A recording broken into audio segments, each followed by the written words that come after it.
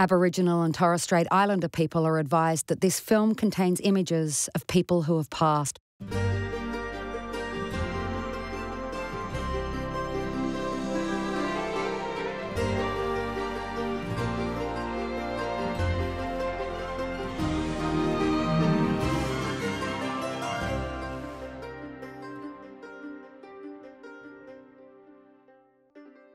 This was once home to over 12,000 men, women and children.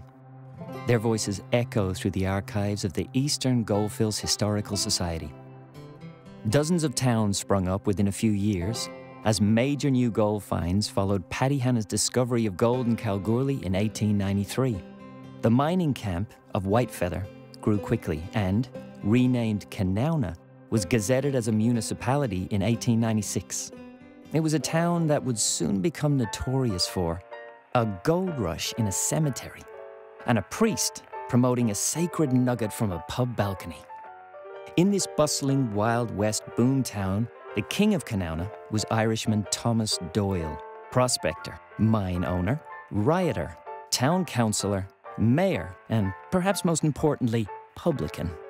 The Society's photograph collection reveals Kanowna in Tom Doyle's heyday when the town boasted 2 breweries and 16 hotels, all doing a roaring business, a stock exchange, a post office, which was soon replaced by a bigger post office, a courthouse, complete with a police force, a fire brigade, schools, a hospital, a racecourse, and of course, gold miners.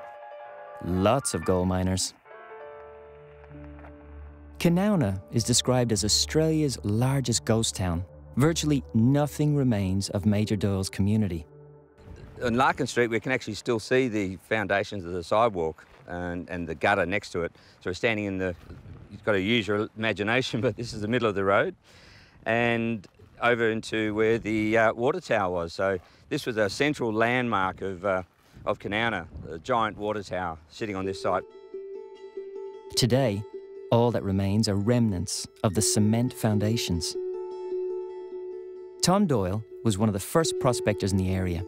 Like those who would follow, he was searching for alluvial gold. That's gold that has washed down ancient and now dry and buried streams and rivers. Once those were exhausted, industrial-scale underground mining would take over. But in the meantime, many alluvial gold leads were discovered around Kanowna. And in 1897, one of the best was in a very unusual location. So we're here in the middle of the old Kanowna cemetery. I say old because there is also a new one. This cemetery has been shifted out of the town. And the reason it was shifted because of all these shafts behind me. Now these are shafts dug by the old prospectors, very close to the cemetery. Now this cemetery was here from 1894 until they shifted it in late 1897. Tassie O'Connor, a well-known prospector, dug a shaft up the top there and he got onto some seriously good gold. And the prospectors were flooding around him and he actually worked out that the lead, the deep buried alluvial gold channel, was going through the cemetery. All the other prospectors saw this and they pegged all around and you can see all the shafts in the distance. Now, because it was government ground and it was sacrosanct, they weren't allowed to dig the holes in the actual cemetery. So they had to wait for the government to declare it open. The sanctity of God's acre versus gold? It was no contest. A day and a time was set. At the appointed hour, Warden Troy signalled the start of pegging with the dropping of his handkerchief. They all came rushing in, thousands of them. The mining warden came through, knocked over the pegs that weren't regulation, and he designated that it was, granted to about 12 prospectors who actually ended up finding gold. The following year, Premier John Forrest's government issued the 10-foot regulation that limited alluvial mining to a depth of 10 feet, about 3 meters. Well, this suited the big companies fine, but the struggling individual diggers, not so much. Following the jailing of several miners, tensions reached a fever pitch. When Premier Forrest came to officially open the new railway between Kalgoorlie and Menzies, he was mobbed by 10,000 angry diggers. Several men were arrested as a result of the riot, including Tom Doyle. Doyle was later acquitted for lack of evidence, but over the next 12 months, his world would be rocked by fraudsters and a very gullible priest. both of which events, as you would expect, were all about gold. Father Long was a young Irish Roman Catholic priest who'd arrived in the goldfields 2 years earlier. When rumors started to circulate about the discovery of a giant nugget of almost pure gold, well, Father Long admitted that he'd actually seen the nugget. But he'd been sworn to secrecy by the two men who claimed to have found it. They said that they needed to register their claim before revealing the location of its discovery, but that Father Long could talk about the nugget itself. Well, naturally, the town went crazy. Long was besieged by miners and press reporters demanding to know where the nugget had been found.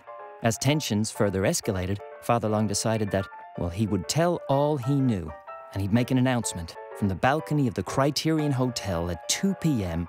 on the 11th of August. I'm standing here on the corner of Larkin Street and Isabella Street. It's the main intersection of Kanowna.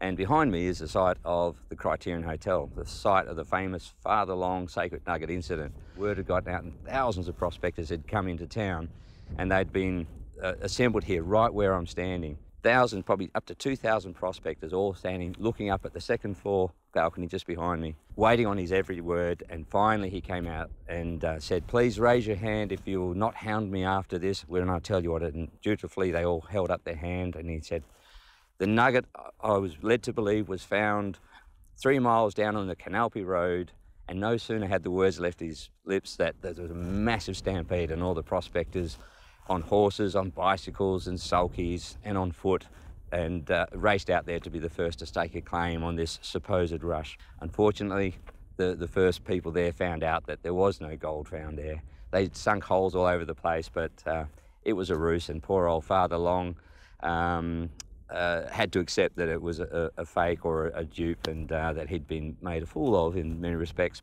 Years later, it was speculated that the hoax had been perpetrated by a man known locally as a practical joker.